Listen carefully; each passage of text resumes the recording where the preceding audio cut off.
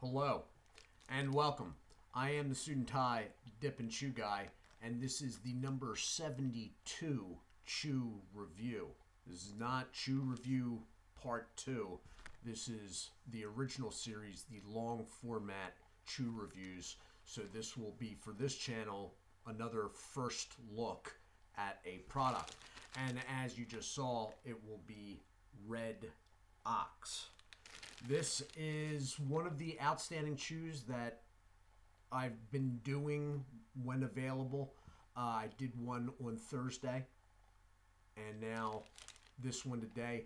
There will be one more of these, of the first series, the long format, this coming Thursday. And then after that, I'll probably be waiting again for an unknown amount of time until we get the last couple products that haven't been done yet. In the meantime, after next Thursday, we will go back to the Chew Review Part 2, which is the second look short format Chew Reviews. So, Red Ox. For those that have been around a little while, you will recognize the packaging. This is of R.C. Owens Tobacco Company of Gallatin, Tennessee. They make basically just twist tobacco.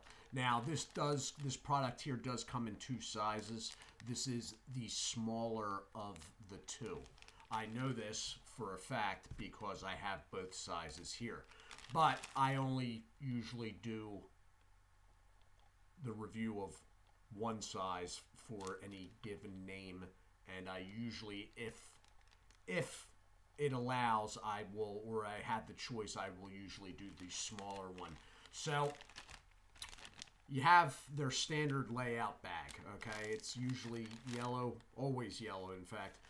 Print, all right, name's bold, and then it has what it is. Now, it's always twist, but they do vary a little bit depending. This one is natural leaf chewing tobacco. This will be a natural, probably not treated with anything, I am guessing. The product is very fresh. In fact, this was manufactured only a couple months ago, 3 months ago. So the product's fresh. The bag, as you can see, is holding air. The product in the bag is pliable. The lot number on the back of this bag is actually the manufacture date, and we will get to that in a second. So everything is fairly straightforward. It is denoted as natural leaf chewing tobacco. They do have ones that does vary depending on the products. They do have like a sweetened twist on a couple of the products. There's natural, as in this one. There is one, and I have reviewed it, but it slips my mind as to the name, which product it was. It was a burley leaf twist. So this is just natural. On the back, you have the offset, as with all twists, bag on the back. So warning label on the back and the barcode and manufacturer's information. R.C. Owen Company, Gallatin, Tennessee. Sale is only allowed in the United States. Then if you flip up the seam on these, you'll have one twist. Standard thing, they never say what the ounce is. So it is denoted as one twist, and then you have a lot number. So it's 020520. Okay, so it's 4 months old. Sorry. That's really good for one of these, though. I mean, that's pretty darn good. In fact, I don't think I've ever had any twist that was dated that close to the review.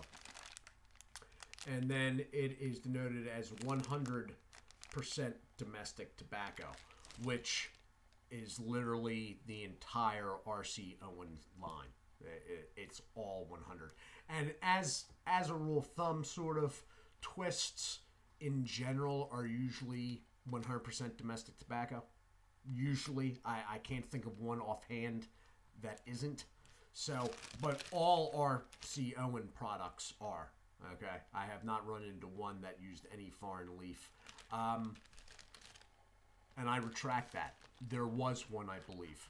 But when I looked at the fine print on it, the foreign leaf turned out to be Canadian. So, I mean, yeah. It wasn't from Maui in Africa, let me put it that way. It was domestic and foreign, and the foreign was right across the border to our north here.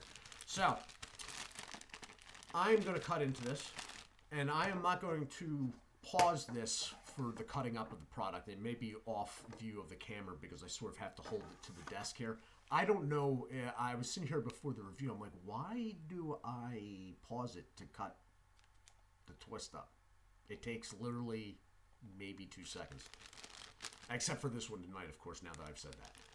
So I cut the bags at the bottom because I save them and I leave it attached. Smell off the bag.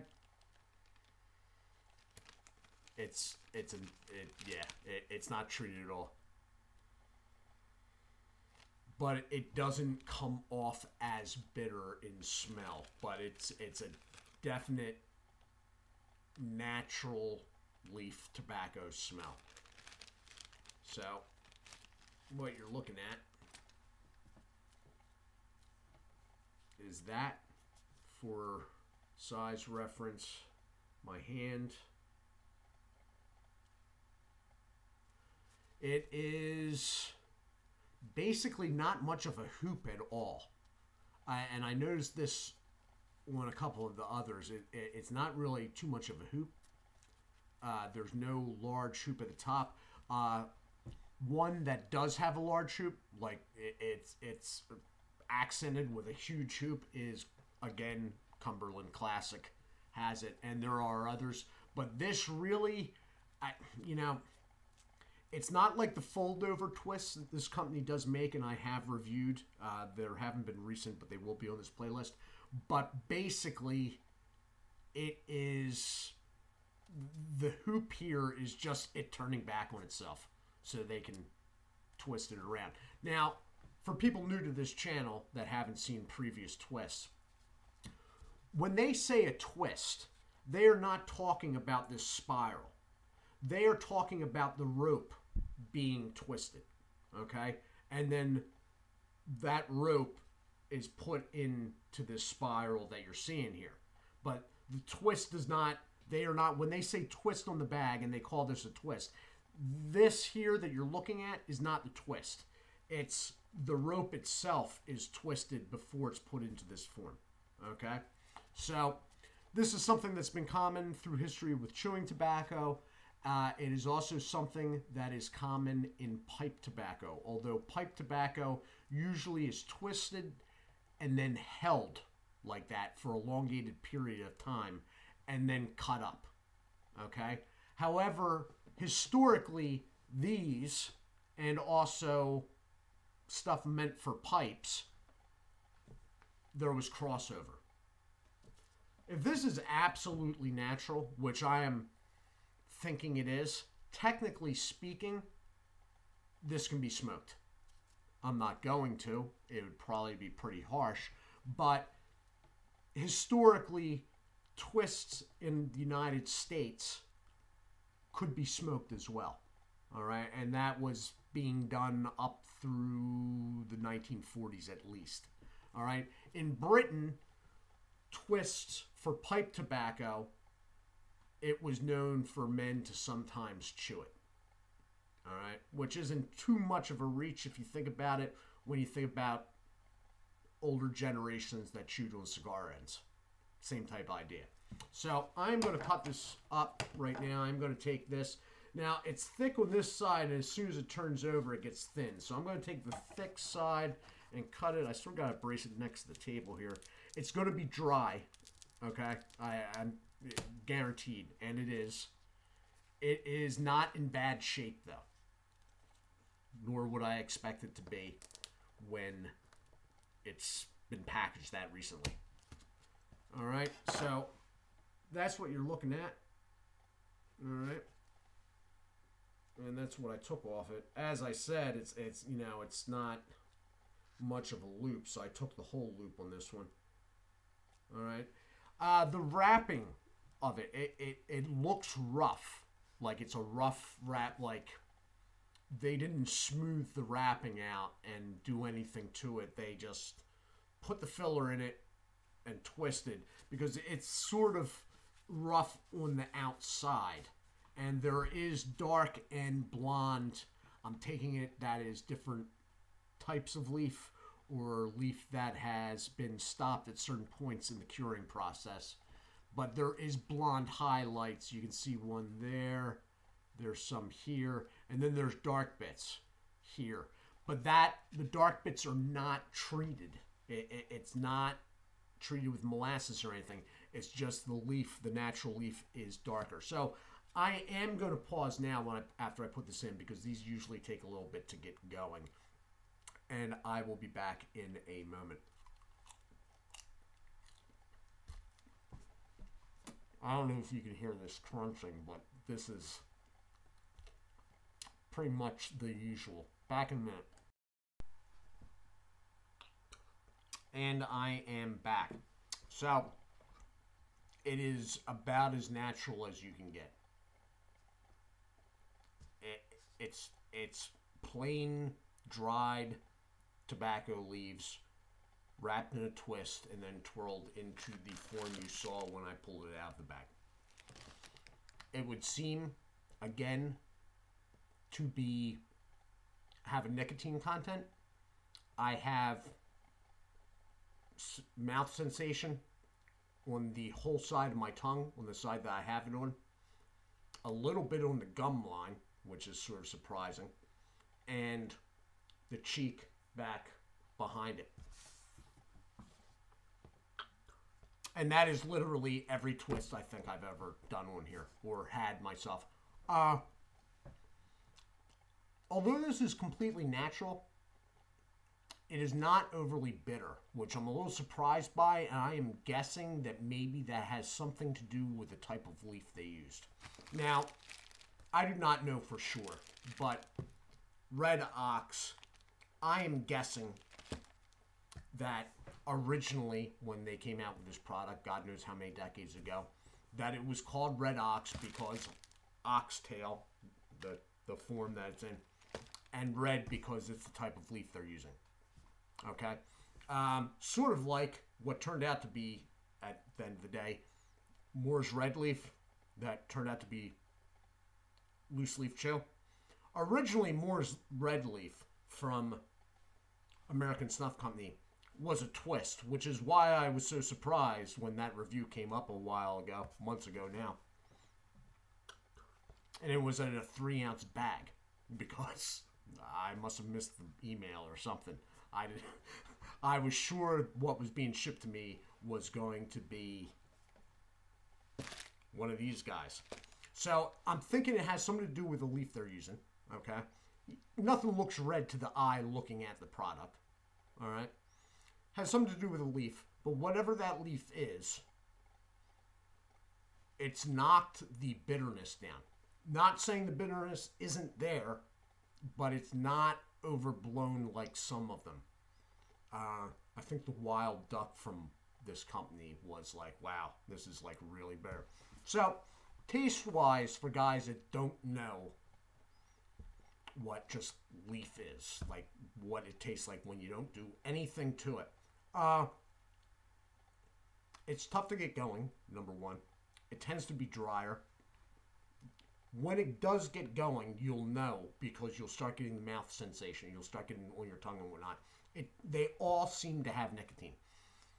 Flavor-wise, this isn't for everybody. And to be completely truthful, it's probably not for most. Okay? Even guys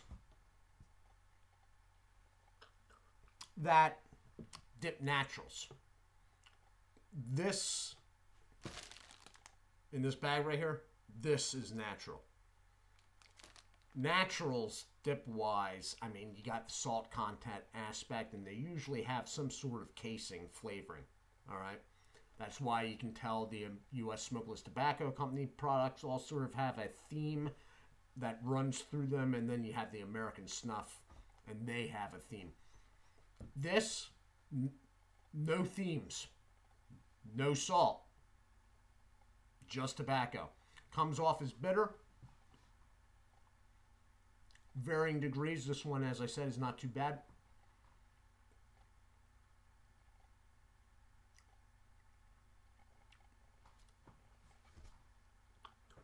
This is one of those deals I can't explain to you what natural leaf, non-processed tobacco tastes like. There's no way for me to explain that to you. So this is one of those deals, if you see it. Now, these are usually priced really well, even the larger ones. Keep in mind when you buy this that you got to look at it like from like, okay, there's a history aspect here, there's a tradition aspect, but also keep in mind that although history and tradition is cool, I may not like this. You will get nicotine out of it though, and you will keep a smaller company like this going by even one purchase. I mean, you know, this is not something I expect a lot of people to buy and then go back for more. Let me put it that way. But one sold is better than none.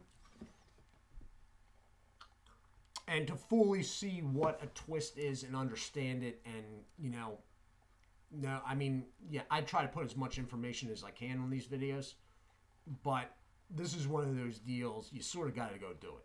And I think everybody should do it once, keeping in mind that I'm letting you know now, the great majority of you will not care for it. At the same time, there's nothing like, once it gets going and juicing, it's real dry at first, and you're like, I don't know about this. Once it juices up and whatnot, and you start realizing it actually has a nicotine content, and you're getting a mouth sensation on your cheek and whatnot, it's not that bad. It does lean, it is bitter. This one is not overblown. Some of them are, okay, so keep that in mind. But this is something that I've said so many times in these twist videos. This is sort of a part of American history, in a way. All right? And it predates plugs going west. This was Appalachia, when Appalachia was the West. Okay? It's something everyone should try, keeping in mind, as I said, you know, don't pay, you know, $10 for a twist, because there's a very good chance you're not going to finish it or even get close. All right? But if you see something for like $2 or $3 and you have $2 or $3, look at it as a donation to RC Owen. Sort of like my raffles. I always say, look, you may not win, but you are keeping this channel going. In fact, you're watching what comes out of those raffles, because this was funded by a raffle. It was sourced by Hoss 304. Again, thank you, sir. But it was paid for with proceeds from a raffle. So look at it as a donation to RC Owen and something new to try along the way. That said, it's got nicotine. Takes a little while to get going. Very dry at first. All right? Has nicotine, and it has a bitter, natural taste. No salt. And that's it. I've rambled on enough trying to keep alive the twist market in North America. I am the Suit&Tie Dip&ChewGuy. This has been the Red Ox from RC Owen Company Twist Natural Leaf Chewing Tobacco. It is the smaller size. I do hope you all are well. Do take care of yourselves, and God bless.